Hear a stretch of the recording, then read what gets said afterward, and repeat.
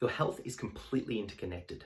This means that your mental state, your physical state, and your spiritual state, and I'll explain what that means, but it's all interconnected. If one thing goes downhill, they all will start to go downhill. But the other side of things is if you work on one thing, it will pull everything up. This is one of the principles from my book, How to Get Your Shit Together. The idea being is that I want you to think about yourself as a whole.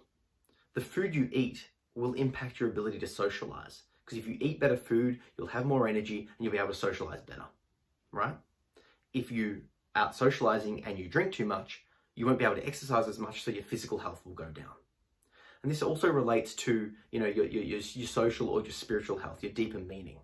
What I'm trying to suggest to you is that if you look at yourself as a whole, as a collection, and start working on one bit or start working on them all of it will rise.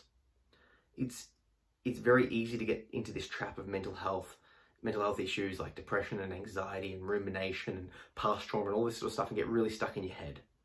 But if you take a step and start working at something, you'll find that everything starts to pull up because it's all interconnected.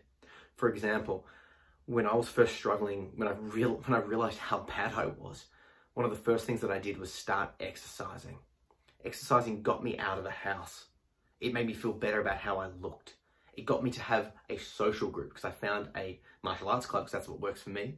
Choose whatever you like. What works for me was I developed a friendship group. I started to connect with people, speak to people. So no longer was I in the house alone, depressed, drinking or doing drugs or whatever. I was out of the house, getting physically fit, making my body look better, connecting with people that have a similar interest to me. Do you see how the one change relates to those other changes? Now, talking to those people, they're like, oh, hey, check out this diet, or hey, have these ideas. And it sort of all pulls itself up together. The other approach would be going to a psychologist, dealing with your mental state. And they might say, hey, here's some different approaches of how to look at things. And those different approaches of how to look at things might motivate you to get over your social phobias of joining a gym, right? The thing is, you have to take that action. It's on you, right? You have to make the first steps to taking those actions, to getting started and making a move.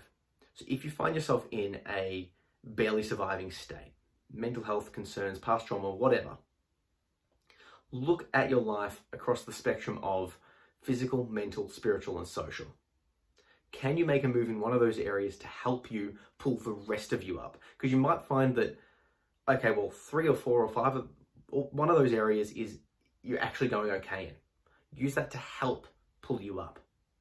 The final thing on this could be, if you have a goal to exercise every morning, right? At 7 o'clock, I'm going to wake up and exercise. You just lock that in. What does that mean for your diet and the night before? It means that you can't go out drinking the night before, right? It means that you can't get wasted. It means that you have to work out and get your sleep patterns in order. It means that you have to start working with people to exercise if that's the sort of exercise you're doing. So do you see how changing one or setting one goal changes the rest of the goals? Like I said, health is interconnected is one of the principles from my book, How to Get Your Shit Together. The principles cover the general way to think, and then the rest of the book talks about the how-to. Gives you very direct, practical tips and advice that worked for me and has worked for others to help them get their shit together, to move from a place of barely surviving to passionately thriving. I'll put the links down below so you can read the chapters that I've put out for free, and it's also available as a paperback, ebook, and audiobook if you want to own the whole thing now. If you like what I'm doing here, please like, share, and subscribe for more daily bit of knowledge videos. Cheers.